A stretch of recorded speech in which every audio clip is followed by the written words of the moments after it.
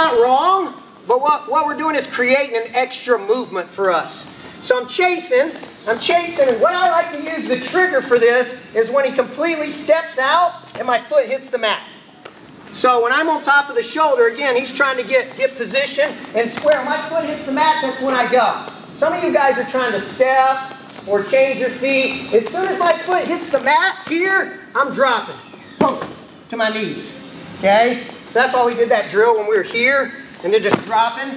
That's what I want you to do. So the minute he takes that big step back and he's almost kind of got chest out over his toe, that's the perfect time because he's just gonna, we're just gonna disappear. So chase it right here, right over the top. Okay? So he's creating the window for us to drop through. Does that make sense to everybody? Some of you guys are chasing, your foot drops, then you're stepping, and then adjusting your feet and then dropping, or you're trying to penetrate. There is a penetration kind of fireman, it's like that Bella Glazov finish, but we're almost too close here. Normally when I hit that Bella Glazov kind of fireman, it's here, big step up, then rotate over the top, right? This isn't that window. So I'm hopping, right here, just right over the top, okay? And it's tight. Where we were sliding down to the elbow on his little wild man special, all right, we're just disappearing and clamping high in the armpit.